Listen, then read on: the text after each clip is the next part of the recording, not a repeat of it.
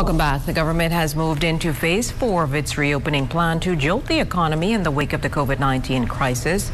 Worship services have resumed on New Providence, Grand Bahama, and Bimini within sanctuaries or houses of worship. According to the emergency orders, meetings are set to take place between 7 a.m. and 1 p.m. Saturdays and Sundays. Congregants are being advised to adhere to social distancing and strict health protocols. President of the Bahamas Christian Council, Bishop Delton Fernandez, is happy that things are getting back to normal after several weeks of lockdown.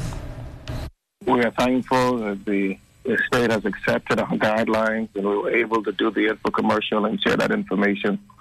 Today, we ask that all sanctuaries observe the social distancing, ask that they all wear masks, they all have the sanitation stations, that during our worship experience we have best practices, that we be faithful and lift up the name of Jesus as we move into this new era that we believe too shall pass.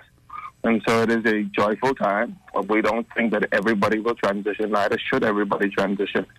That are fearful, those are comorbidities, those are challenged.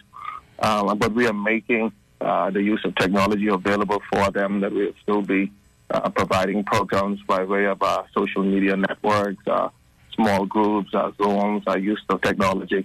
And so it's a new day, and the church is adapting, and we are thankful that we could make this transition safely